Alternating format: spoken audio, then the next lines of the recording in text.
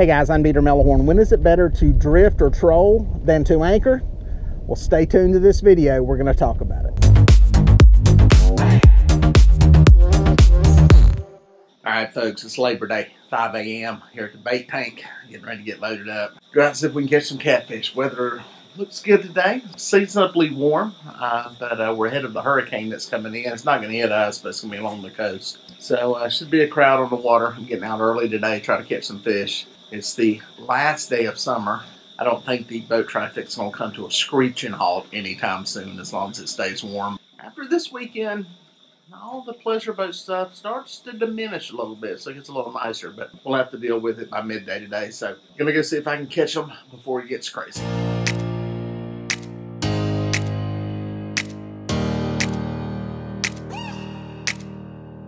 All right, guys, got a beautiful sunrise going on.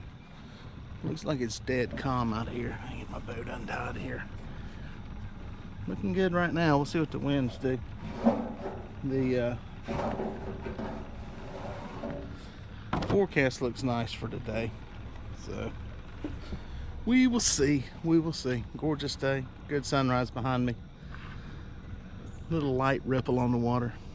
See if we can catch them.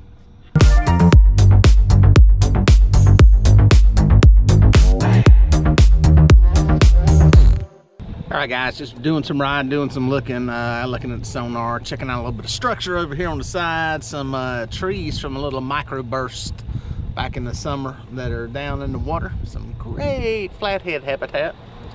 All right, guys, kind of a simple plan here. I'm anchored up on some trees, these fallen trees there in the water. They're kind of up on some shallow stuff. It's probably only 6, 7, 8 feet right in there.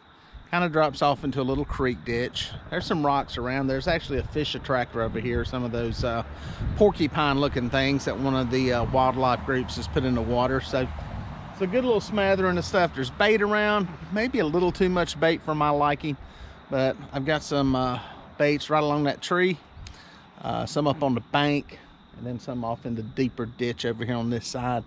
Just gonna let them soak here for a little bit and see what happens. Maybe give it about an hour. And should know if something's biting. Beautiful morning. Hopefully we can catch one.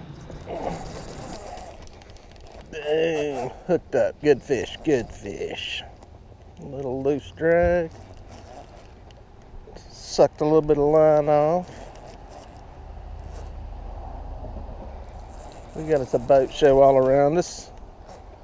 Kayaks to the front, power boats to the rear. Stuck in the middle again. This feels like a blue cat. Feels like a blue.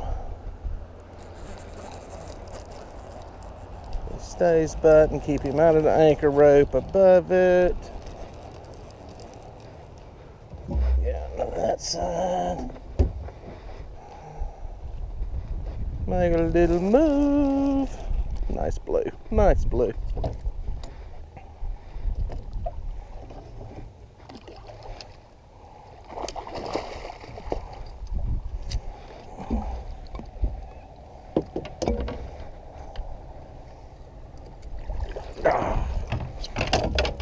Good looking fish.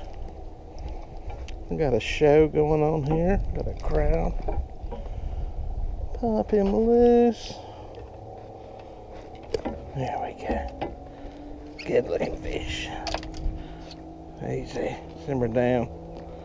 Good looking fish there.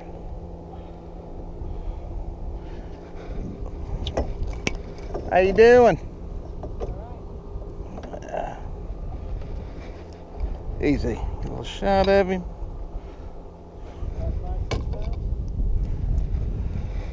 Got a kayaker that's watching the show.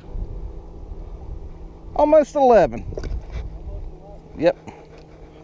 Good fish. Good fish. First one of the morning.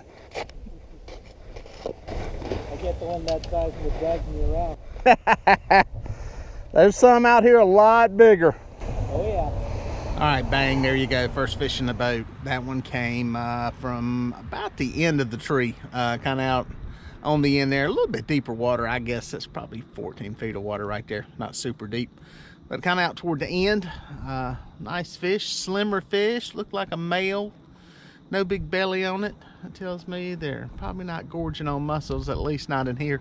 Slammed it hard. Rod went over. Thought he was bigger than he was, but he is what he is, so happy to have one. Skunks out of the boat. Let's see if we can catch another one. Thinking this one may be a better fish. Get him over here to the outside. We'll see. Not sure. We will see. Get this perch rod out of the way. Seems like everything we're getting hit on is right here. Oh, look at that bend. Oh, yeah. Got him cleared of all the stuff. Let me see. Here to the top. Come on, big boy.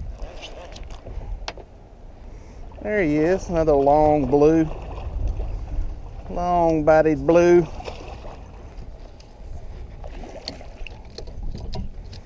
A little bit bigger one. Oh yeah. Easy. Got on my boga. Look at my boga. Easy. Got him. Good fish. Good fish. Easy. Simmer down. Simmer down.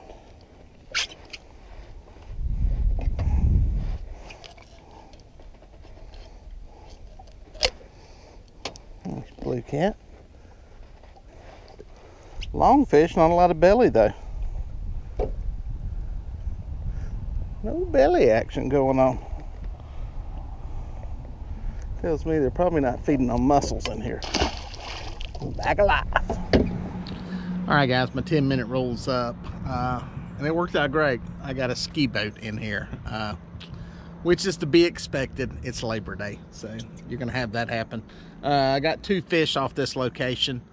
My thinking is now, I don't know, I want to go anchor up in one more spot. I just don't know how much more pleasure boat traffic I'm gonna get. I may go run to a place that's fairly shallow, kind of hard to get to by boat. Try that, and just to see if there's anything holding in some shallow water. Just don't know though. I'm undecided. This is the way I do it a lot of times. I don't decide exactly what I'm doing until I get all the rods reeled in, start the motor, and start to roll off. So let's reel them in, see what hits me. All right, reposition to get away from the ski boats. Decided to come to a shallow place that I hope they would stay out of. So far, so good. Water's a little cooler here, a little bit of current. I got a decent fish on. See if I can. Easy trigger. See if I can lift. Is he too big to lift in? Let's see here.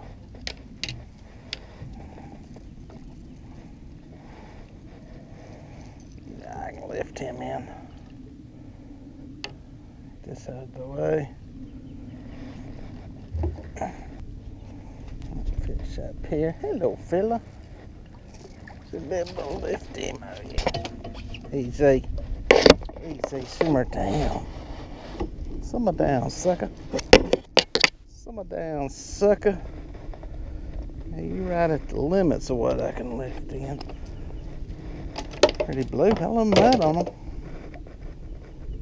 Good looking fish. Not a big one, but a fish. So that's one in our new spot. Made a little move, try something a little different. We got one. Let's see if we can get another one. All right, guys, been set up here about 45 minutes. We only got that one fish in the boat so far. That's it. So I think I'm gonna reel them in and make a move. Not sure where yet. This looked inviting up here. A little bit of current, like 78-degree water. Some cold water coming in here, but no fish, or one fish. That's it. So I'm gonna reel them in, make a little move. It's about 9:30. We probably got another, I don't know, a couple hours before the boat traffic gets really, really bad. Probably do some drifting. Got just enough of a light breeze. It should be able to cover water pretty good.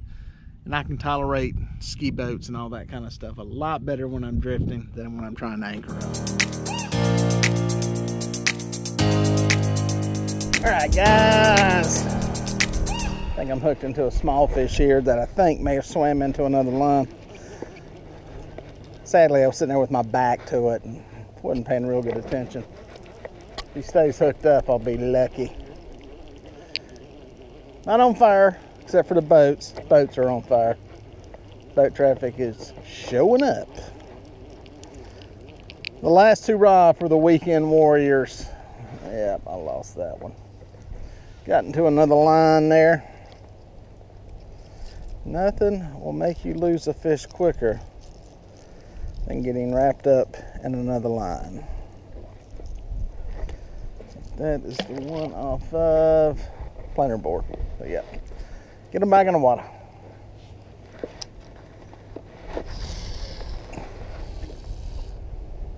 All right, guys. I got something going on with some rods here. I got some lines going in different directions. One may have a fish. Before I reel down on it, I'm trying to figure out what's going where. There's a fish on something here. Oh, there he is. That fish never moved a rod. I just noticed the line was real slack and going way out that way. I'm not sure how much stuff he's gotten into. We'll see here. We will see. Small blue. All blues today. Look, he's definitely into another line. Nice blue. Not a monster, but a good eater.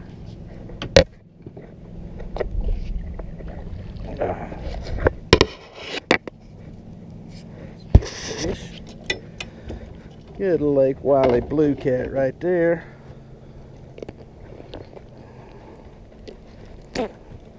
Taking a pretty big bait. Pretty cat. Good eater size one. Get it back alive. Say bye-bye. Ooh, nice fish. Let's see what that one hit there. White perch, gonna freshen that up. Just using a Santee style rig like I normally do. That one just came on the regular cork. All right, so when is drifting preferable to anchoring up? Well, for one, a day like today when you got a lot of Labor Day boat traffic beating you around and knocking you everywhere, it's very nice to drift. You're not getting knocked off anchor, that kind of thing. Also, when fish are not held to structure, when they are not tight on a brush pile or rock pile, some specific point, covering water is a good option. And also when you're just trying to figure out what's going on the lake, say you're on a new body of water, fishing it for the first time or whatever, it's a great way to figure out what fish are doing, or if you haven't been fishing in a while, to figure out what fish are doing. So those are the times that I like to drift over anchoring. Now for my setup on drifting, I've got 6 rods usually. Today I'm running 2 on planer boards, the other 4 going out. 2 of them are on the corner of the boat going straight out. Those 2 close to the motor are probably, I don't know, 125 feet back. And then I stagger them. The next 2 rods are in a little bit closer. And that way I've got kind of a hand effect to different lengths there as far as how far they are behind the boat. I don't fish my line straight underneath the boat. I prefer to have them out away from the boat. More for hook setup than anything. Just the angle of the rod, angle of the line. It's a little bit better angle for getting hooked up with circle hooks. I'm not really worried about the boat scaring fish as much as that angle helping with the hookup. Some people fish straight underneath the boat. It'll work. You know, I just don't do it. It's just my preferred method. Now today, I'm pretty much letting the wind drive me. I've got a drift sock out to slow me down a little bit. Then I have my trolling motor that I use to basically keep the attitude of the boat in the right direction. Comes in handy, especially if you hook a fish or trying to stay on a little piece of structure that you come across. On days when it's calm, I use the trolling motor. It's totally trolling then more than it is drifting. Well, folks, if you made it this far, thank you for watching. Please consider subscribing, and here are a couple of more videos that I think you're going to like.